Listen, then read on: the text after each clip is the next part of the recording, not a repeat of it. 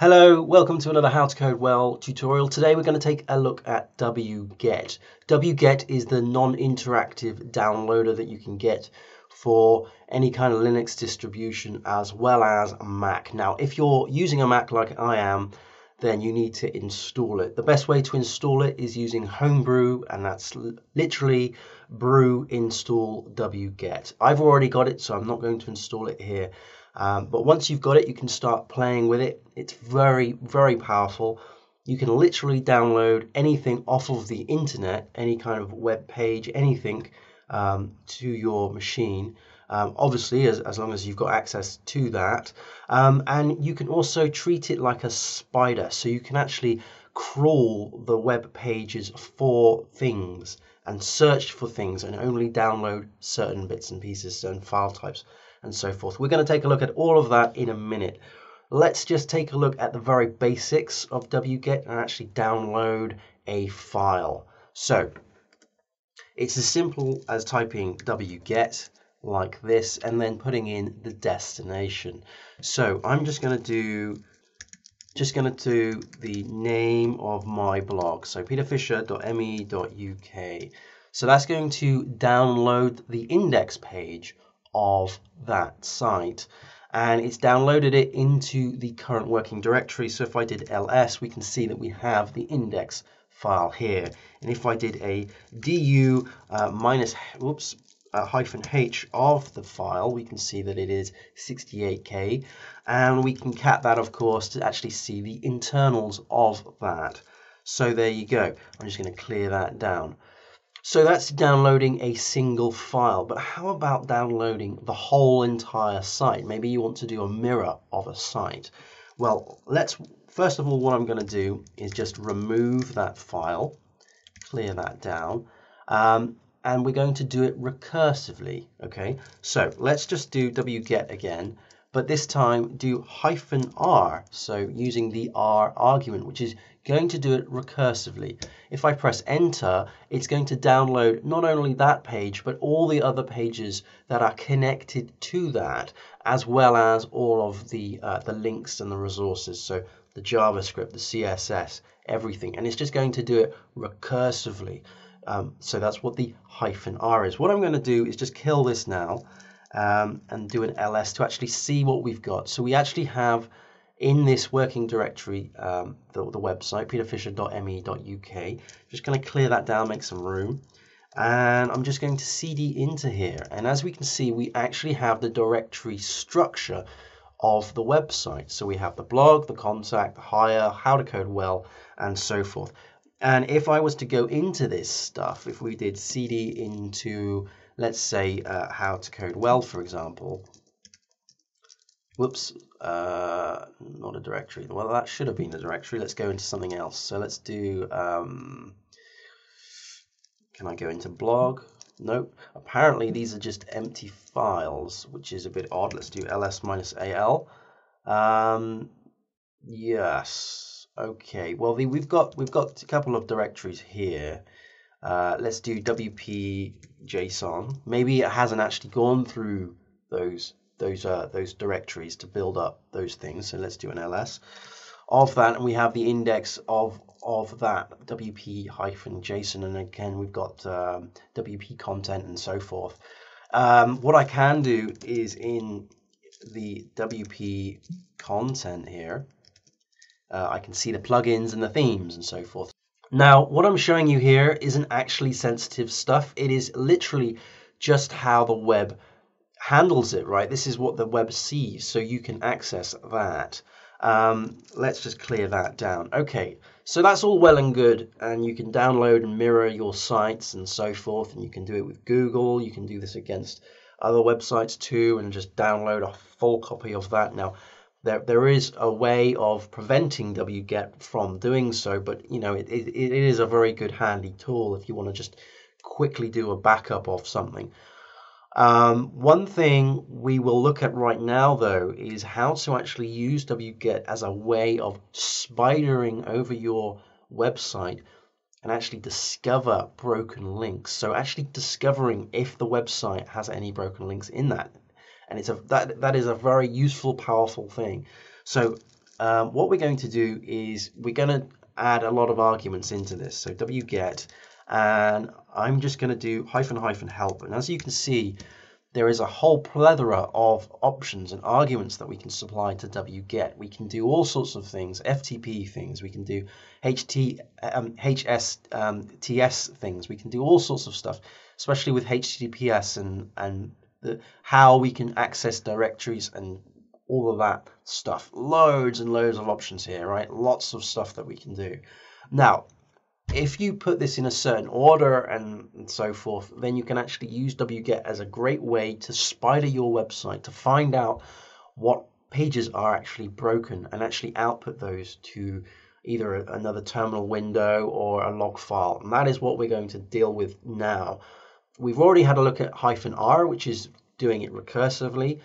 There is also a ---- spider argument, which is this one down here, which means don't download anything. Okay, so in the example I showed you before, when it was finding something, it would download that and create a directory structure. We don't want to do that. We only want to find out whether something is broken. Okay, so spider is a very good argument to do that.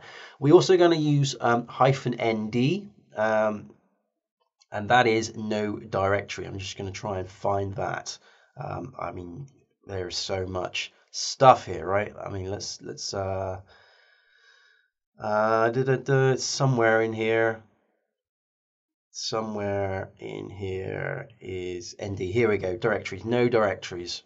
So don't create the directories. Again, we don't want anything. We just want an output to say this is broken. Next, we're going to use the -l, and -l means levels. So with -r, we're going recursively. We can actually tell how recursively we need to go. Okay, so these are how many levels deep can we go.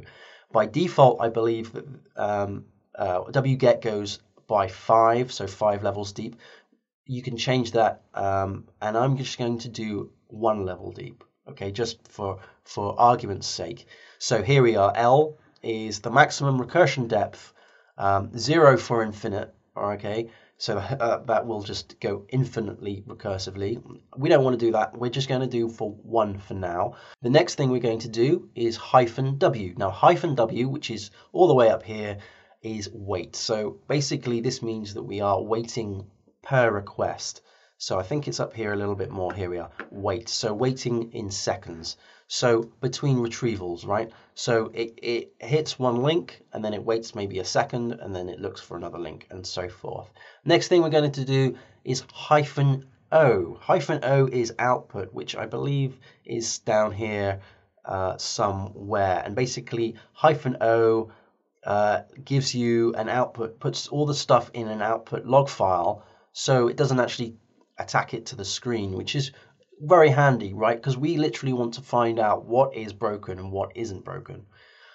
So you give it a log, and I think -o, here we go, is output. So that writes the documents to a file. So that's what we're going to do. We're going to use -r and then spider, -nd, and then -l for level, -w to wait a couple of seconds, and then -o to output. And the last thing, of course, is -nv, and that is no verbose, which basically means that it's going to condense down the output to exactly what we need. I'm going to play around with these just to give you an idea of the differences that we can have with these arguments. So let's go ahead and do that. So the first thing I'm going to do is just clear down what we've got. So let's just go back to here, and let's go up another level. Yeah, that's good. And let's just do an rm -rv of that file, of that directory, and clear that down. That's great. So we're going to do wget, and we're going to do -r again because we're doing it recursively, but this time -spider because we don't want to download anything. We're going to do -nd, okay, as well as -nv, because we don't want any verboseness coming back out of this. We just literally want to find what is broken and what isn't, and I'll play around with that in a minute. -nd, of course, is no directories, so we're not getting any directories. That's fine. We're also going to do -l because we want to do the amount of levels, so let's do 1, and then -w to wait, and we're going to wait for about a second after each request, and then -o, which means that we're going to supply an output file. So here we're going to have wget.log, right? And then we're going to pass in the address of the thing that we want to crawl. So in this case, let's do this, peterfisher.me.uk. And what that's going to do now is crawl that website. Let's press enter, and you'll notice that you don't actually get any output. It's not, it is still running, but there's no output at all. What you need to do is create a new terminal window. If you did an ls, you can see that we have the log file. What I like doing is just tailing that. So tail -f to follow that, go into wget and do that. And as you can see, it's going to slowly start churning away. Did you see that? Add another line there. It's going to do it another one after another second. It's going to check it, and then it's going to continue, and it's going to do that all through the website. Okay, so this is how you can crawl your website, and at the end of it, you'll find out what is broken and what isn't broken, if there is anything broken at all. And it's basically checking that, and see, we've got the 200 OK response, so that is an OK response. What we're looking for, of course, is a 404. 404s mean that the page cannot be found. But this is very handy. What you can do is put this on maybe a cron.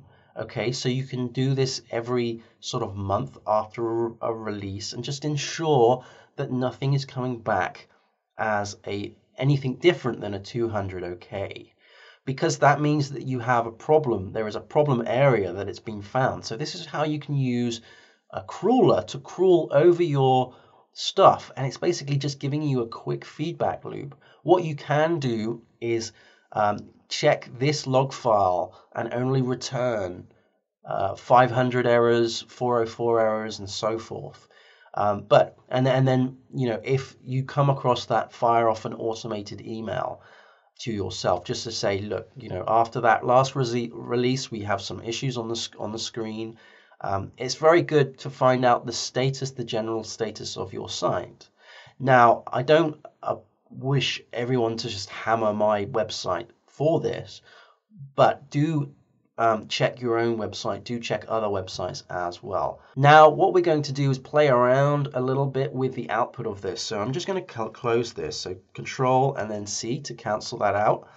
Go back to the other tab and close that as well.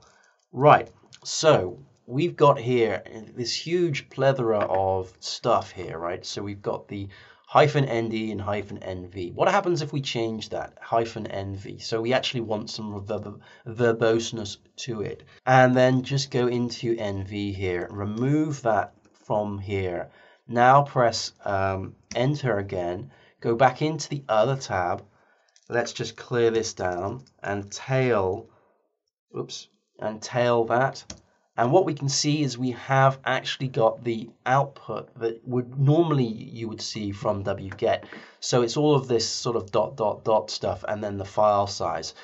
And can you see it's just hugely weighted, right? We don't need any of this stuff, and that's why we have the -nv flag, because we don't need any of this stuff.